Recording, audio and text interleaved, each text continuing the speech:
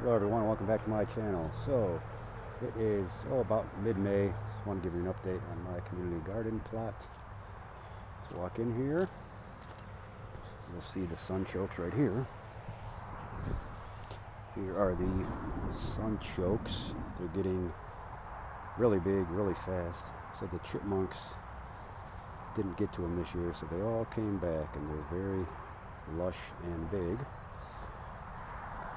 Right here is the dill, the volunteers that came back from the seeds, looking nice and pretty. Look how nice and pretty it is there. It's beautiful. Lush. My okra came up right there, one of them. And then, you'll see, this other okra came up. These are supposed to be really long pods that are tender at a long length, so we'll see about that. So my cucumber looking good. They're all taking really well. Here's my zucchini, and then here's my yellow squash looking good.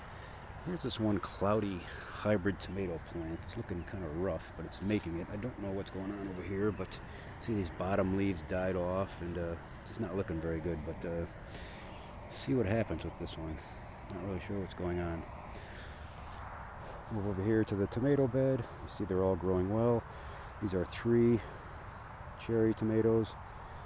And this is a stupus right here. It's looking very good. Come over here. See the asparagus. Put off more baby asparagus down here. The leeks growing, looking good, being established. It's my eggplants. And this one's getting attacked by flea beetles, it looks like. You see all the little holes. Those are a pain to figure out how to treat those. Here's all my strawberries, looking really good. Getting established. Really nice. It's my pepper bed, mix of sweet and hot peppers. Doing okay. I already have some peppers on these here. I don't know what this one is. What is this pepper here? Banana pepper. So yeah, we got some banana peppers growing. This looks good.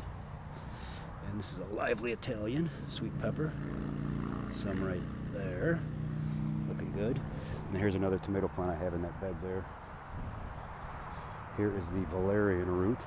All those flowers. And it has a nice scent to it too. It's really, smells really nice. Sweet scent. Probably gonna have to cut it back because it's getting in with my leeks I had planted here on the edge. So I'll cut it back after it flowers. I'm sure it'll be fine. But it's doing well. And here's all my onions looking good. Really getting established. These are red onions.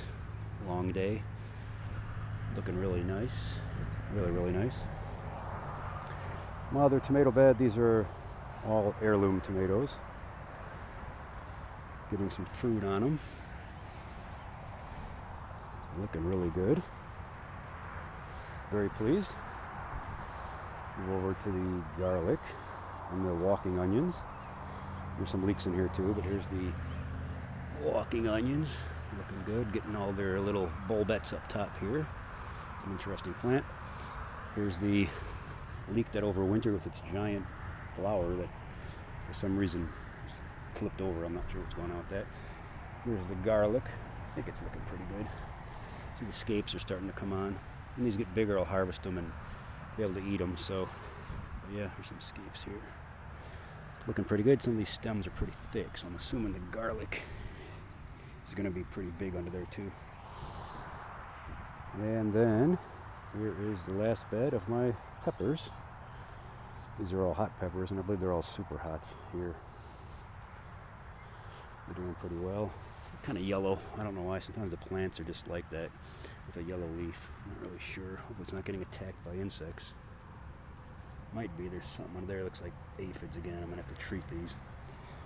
Never-ending battle. And here's the last tomato plant. This is Cherokee Purple, so it's looking good. And I pruned off a lot of suckers today. Did some maintenance. So overall, everything's looking pretty good. One last view of the whole thing. Looking good. Alright. Thanks for watching. Please like and subscribe. And I'll see you in my next video.